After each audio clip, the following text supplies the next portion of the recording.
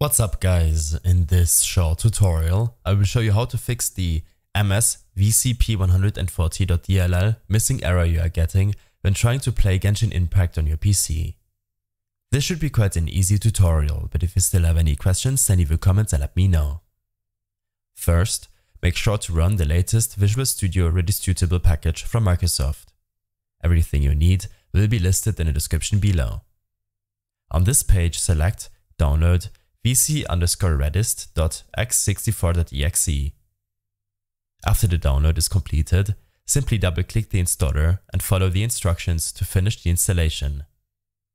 In case the error persists, then open up your File Explorer and navigate to the drive on which you saved the game on.